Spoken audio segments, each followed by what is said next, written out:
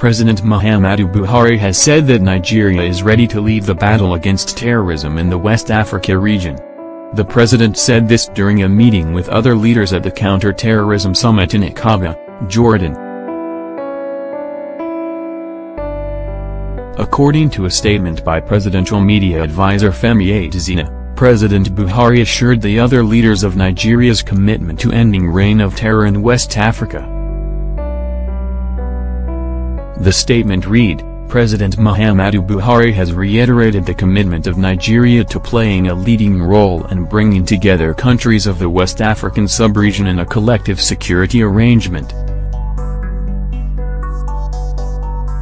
Speaking in Jordan at a security meeting hosted by King Abdullah II, President Buhari said that with what Nigeria had gone through, it was ready to share the experiences with a view to fashioning out comprehensive action plans and tackling the scourge of violent extremism in the region.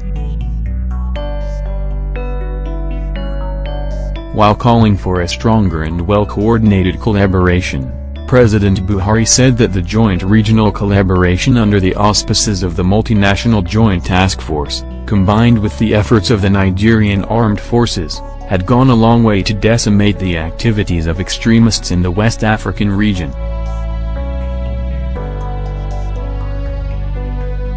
President Buhari is also not pleased with the extremist teachings of religious clerics.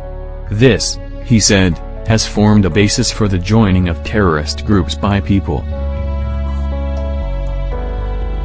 The Nigerian president lamented that insurgents were able to attract members in their fold because of the insidious preaching of extremist clerics and called for an action plan to halt the trend.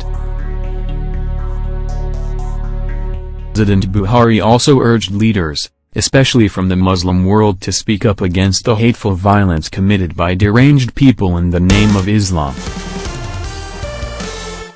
He added that all nations, irrespective of religion, should partner effectively in implementing national, regional and global action plans to counter violent extremism. Adesina reports that at the end of the meeting, participants resolved to come up with concrete action plans that would change the narrative of violent extremism in the West African sub-region at a follow-up meeting to be hosted by Nigeria. NAJ.com had earlier reported that President Buhari told King Abdullah II of Jordan that regional cooperation is urgently needed to combat the worldwide threat of violent extremism. Adesina, Buhari's spokesperson, said the president spoke at a bilateral meeting with the king and stressed that inter-regional cooperation and information sharing had become very vital to fight terrorism.